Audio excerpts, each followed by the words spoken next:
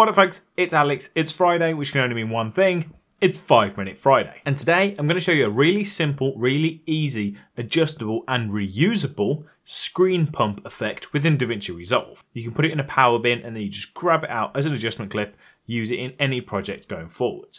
I do talk about power bins in this video, so if you don't know what they are, click on this video linked above to learn more about power bins. Now in this video we're going to focus on doing this to music because that's a common usage for it. However, you can use this for product shots, B-roll, vlogs, whatever, where you want to add some quick zoom in emphasis to something. We're going to demonstrate this using video files, but you can do this with text, photos, fusion files, whatever you want.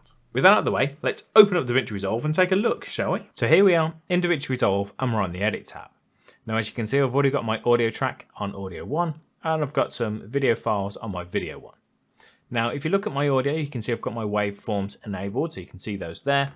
If you can't see those, all you need to do is click on this icon here and then this one in the top right to enable your waveforms. Now this first step is completely optional, it's up to you, but what I like to do is add markers where the beats are and it just makes life a little bit easier so you can track the beat that you're trying to edit to. So if we just hit play, when you get to a beat, I know there's one here, we can just put the playhead where we want it and then hit the M key with the track selected and it'll just put a little marker there. If we play forward, there's another beat there, so we'll do a marker. There's two there, so we'll do and that's one, and that's one. Now obviously with certain tracks it's easier or more difficult to follow. This one's actually really easy, so we can do this in real time. If we just hit play,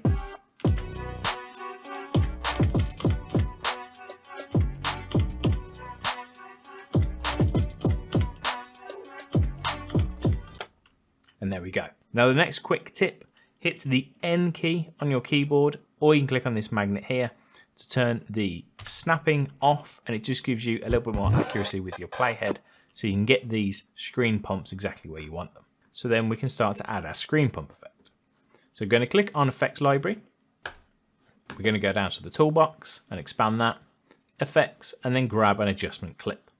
Now you want to put this to start on this first beat and to end at the start of the next beat, right there. So I'm going to move my playhead, give it a click, so Control and B to add a cut, and then I can just use backspace to delete that adjustment clip. Now with the adjustment clip selected, go to the inspector, and then just turn on dynamic zoom. Don't change any of the settings, just leave it be, and then if we hit play, we've got this really simple, easy to do screen pump effect. Now if you give the adjustment clip a click on this drop down here, and then select dynamic zoom, you can change the strength of the screen pump. So I'd recommend leaving the red one where it is, but if you change the green box, if you make the green box smaller, you'll have a stronger screen pump. If you make it bigger, you'll have a lesser effect. That seems to work the best for me, but it's entirely up to you. And then if we hit play, we've got this nice screen pump effect. Now if we give the adjustment clip a click, again within the inspector, we can call this screen pump in the name field, and then we can drag this into a power bin so it's there ready to use in any other projects in the future. So we've only got one at the moment, so we're just going to go through and start adding these to the beat of the music.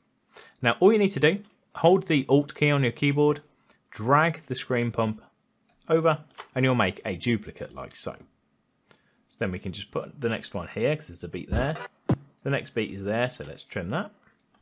Make another duplicate to the next beat like so. It doesn't matter the length, they'll just adjust accordingly. So you can just go through making these as you need to. Let's keep going for a little bit, something like that. And now if we hit play at the beginning, this is the effect.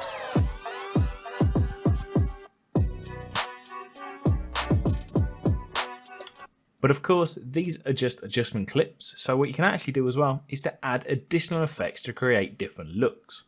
So I'm going to click on this first one here. I'm going to go down to the toolbox again, but this time open effects. Scroll right down, have a play with these, just use whatever you think, but there's a few that I know work well. So I'm going to grab this Prism Blur and drag this onto this screen pump here, and you get this sort of blurred effect. With that selected, open the inspector, go to the Open Effects tab, and then you've got the Prism Blur settings. If we turn the blur strength down just a little, I want a little bit, but not too much. And then the aberration, distance, and strength, you can have some fun with this. So if you increase the strength and increase the distance, you can get an almost RGB edging sort of effect. And then if we hit play, it can work really well with the screen pump effect. And then what you can do, call this one screen pump with Prism, add that to a power bin. Next one, let's try adding something else. Flicker edition worked well, so we're going to drag that one on there. And if we hit play, you've got those flashing lights. So again, name this one screen pump with flicker power bin. Mess around, find these different screen pump and additional effects that work well, add them to your power bin. They're there, ready to use in the future. Any music track you want to do, drag them out of there, build up your screen pump as you go, and it's as easy as that. And that's it, easy as that. If you enjoyed this video, please do give me a thumbs up. If you've got any comments or feedback, smash them down into the comments below. And if you're new here and you enjoy this content, please do consider hitting that subscribe button. Thanks ever so much for watching. Until next time, take care. See ya.